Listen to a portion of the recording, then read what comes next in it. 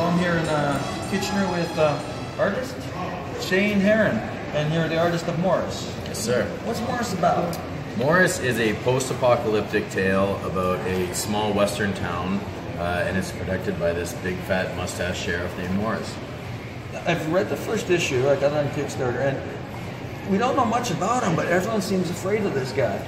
Yeah, so he's. I don't think of him as a scary guy, but he's a guy who gets stuff done, and he's been through a lot. He's an older man. He's seen a lot of stuff in this crazy world, so he's a pretty tough dude. So yeah, I think a lot of people might be a little bit intimidated by him.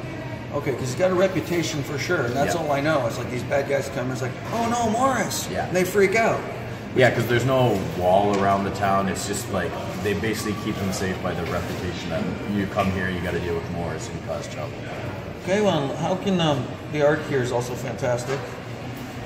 Obviously, I love it. And how can someone get a hold of this?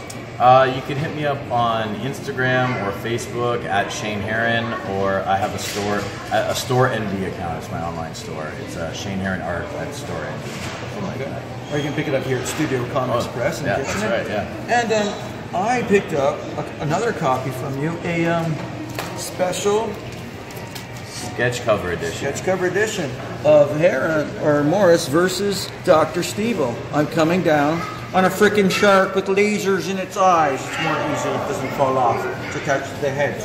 And Morris is gonna try and take me on. We'll see how that ends.